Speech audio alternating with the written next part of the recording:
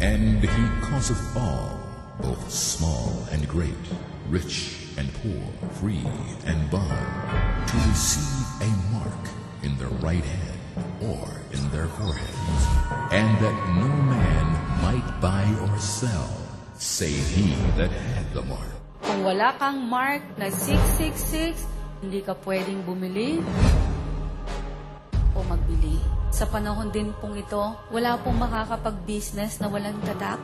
2,000 years ago, the Bible foretold of these events. Amazingly, they're being fulfilled in the smallest detail before our very eyes. Naniniwala po ako na ang paghubog ng cashless society ay paraan upang eventually magkaroon ng control sa mundo si Antichrist. Kapag wala ng cash at lahat ng transaction ay gagawin na lang through the bank, internet, and networks of computers, mas madali nang makokontrol o matetrace ang bawat tao. Sino mang may hawak ng sistemang ito, magkakaroon sila ng information tungkol sa buhay ng isang tao. Saan nagsha-shopping, ano-ano ang binibili.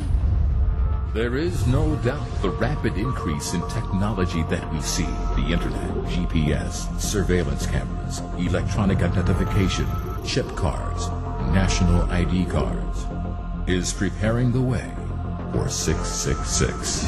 And it's something we need to know, something we shouldn't ignore. Ang ibig pong sabihin nito, yung control ni Satan nasa mundo na talaga.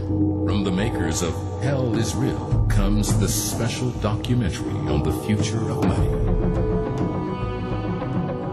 You will know where we have been Noong unang panahon, tinatawag itong barter. and where we are going. Well, implanting humans with microchips. Tiny implants loaded with their personal information. Doctors in our area are now recommending medical chip implants that they say could save your life. Tonight, the great lengths people are going to implant radio frequency identification chips in their bodies. The mark of the beast system in the future is slowly happening. The FDA approved Verichip implants in humans last year. Everything is being set up, Bakit kailangan pang ibaon ang mga chips na ito? and we are closer than we think. Napakarami ng evidence. It is undeniable. Be prepared, for 666 is real.